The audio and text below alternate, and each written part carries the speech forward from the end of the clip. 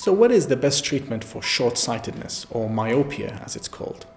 Short-sightedness is a condition in which the patient can see things up close very clearly, so they can see a book, for example, or their phone, but they have great difficulty at seeing things in the distance. Why does this happen?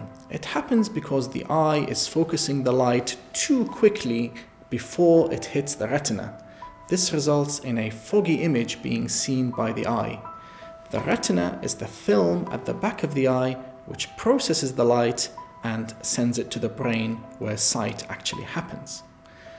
There are various different techniques to treat short-sightedness, and this very much depends on the requirements of the patient, the age of the patient, and the clinical examination and what we find when we examine the eye. This may be laser eye surgery, and there are many different forms.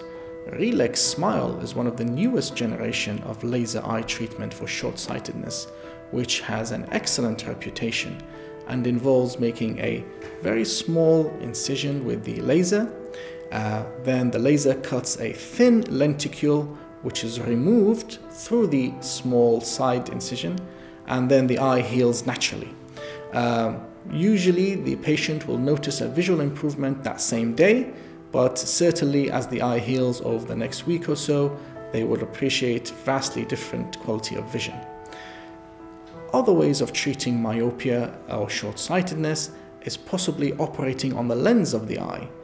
The lens is lives behind the colored part of the eye, the iris, and is involved in helping to focus light onto the retina.